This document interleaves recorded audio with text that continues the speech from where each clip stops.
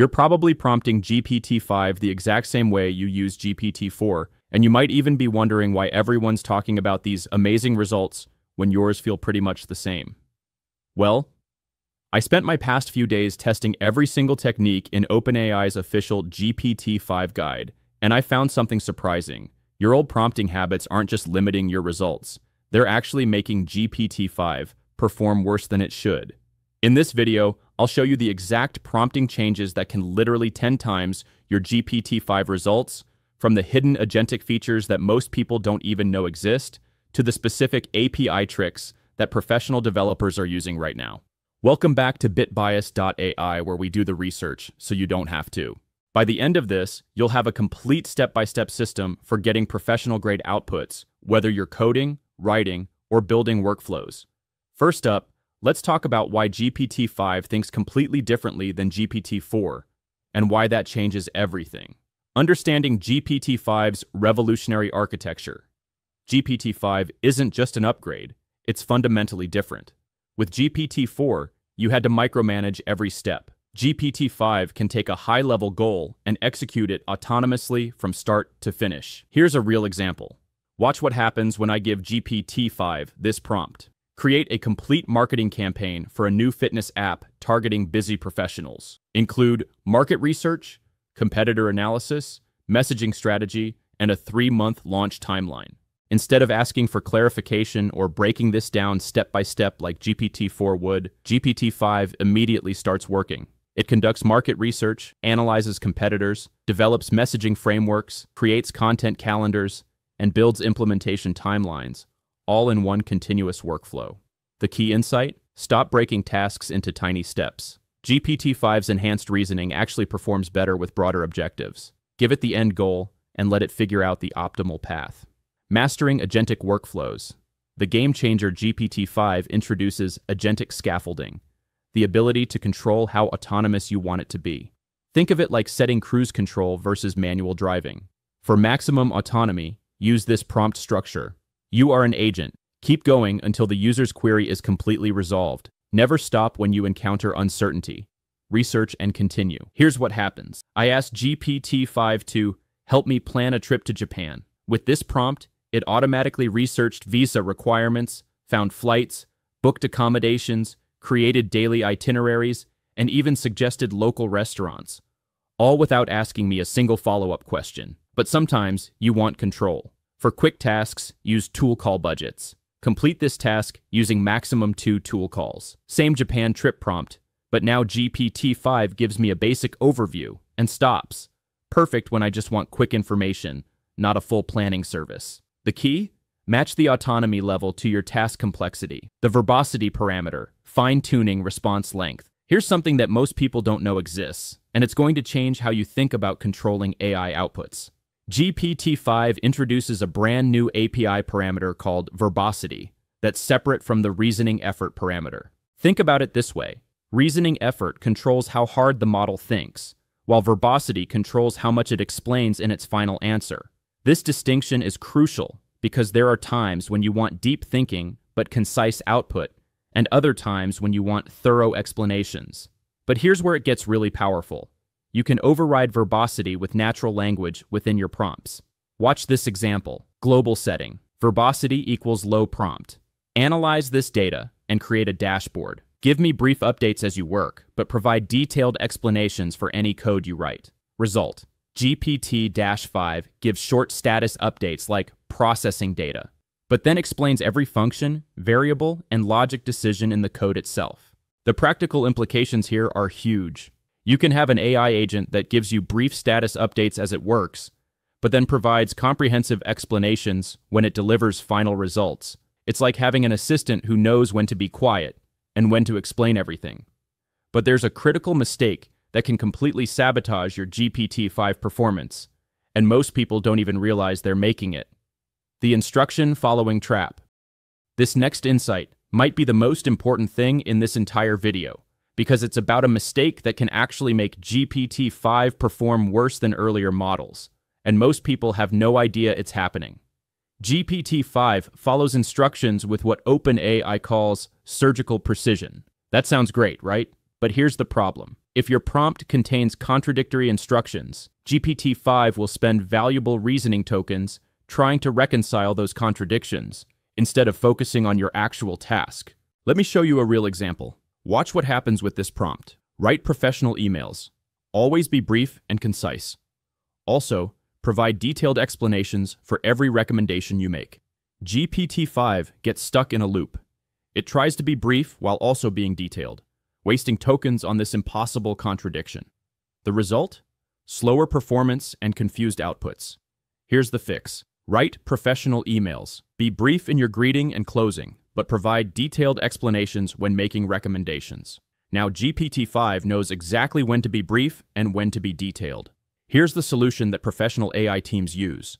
They conduct thorough prompt audits before deploying with GPT-5. They specifically look for conflicting instructions, ambiguous requirements, and unclear hierarchies. Always test your prompts with OpenAI's Prompt Optimizer tool to identify these contradictions before they impact your results.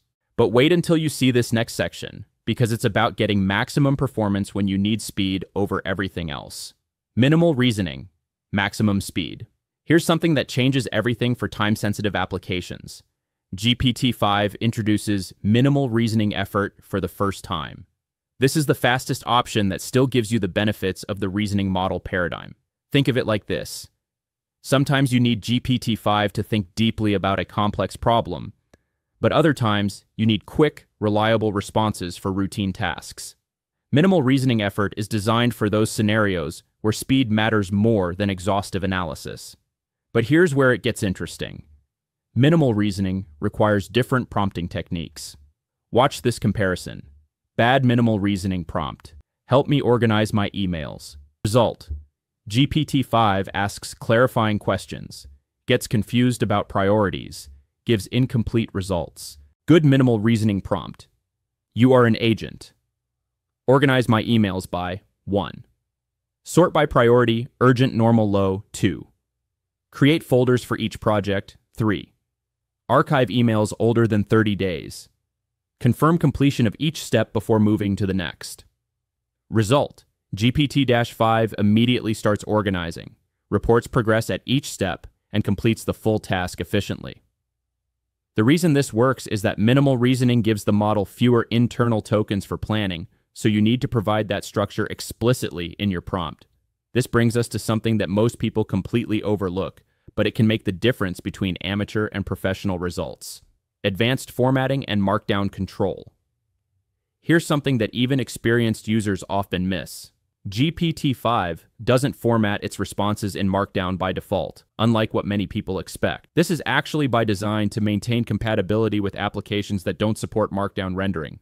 But here's the thing. If you want properly formatted responses, you need to explicitly request them. The most effective approach is to include instructions like use Markdown only where semantically correct, such as inline code, code fences, lists, and tables.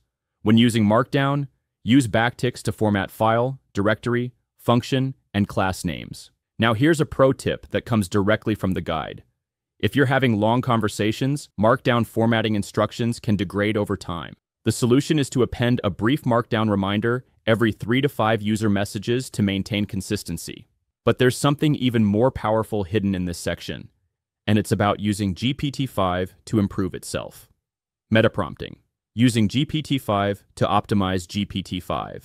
This final technique might be the most powerful of all, and it's something that early testers discovered almost by accident. You can use GPT-5 as a metaprompter for itself, essentially having the model help you optimize your own prompts for better performance. Here's the step-by-step process with a real example. Step 1. Start with your current prompt. Write a marketing email for our new product. Step 2. Ask GPT-5 to optimize it. Analyze this prompt and suggest specific improvements. Write a marketing email for our new product. What phrases should I add or delete to get more consistent, high-quality results? Step 3. GPT-5 suggests improvements. Add target audience, tone specification, key benefits to highlight, call to action requirements, and length parameters. Step 4. Your optimized prompt. Write a professional marketing email for busy executives about our project management software. Highlight time-saving benefits. Include social proof. End with a clear demo request CTA. Keep under 150 words. What makes this so effective is that GPT-5 understands its own training and can identify exactly what language patterns will trigger the behaviors you're looking for. It's like having the model's creator help you write better prompts. Several production teams are already using this approach, and they're seeing significant improvements in their prompt performance. The Responses API, your secret weapon. Here's a hidden feature that improves results by 4% instantly. The Responses API. With regular chat completions, GPT-5 rebuilds its understanding from scratch every time it uses a tool. It's like re-explaining your entire project after every coffee break. The Responses API lets GPT-5 remember its previous reasoning.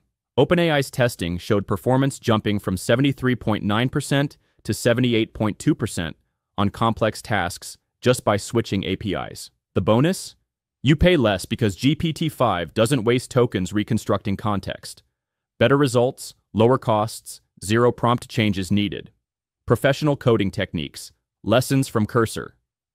The team at Cursor spent months optimizing GPT-5 for real coding tasks, and they discovered two game-changing techniques. First, they solved GPT-5's verbosity problem. Instead of getting flooded with explanations, they set verbosity to low globally, but prompted for detailed explanations only when writing code. Result: clean status updates plus comprehensive code comments.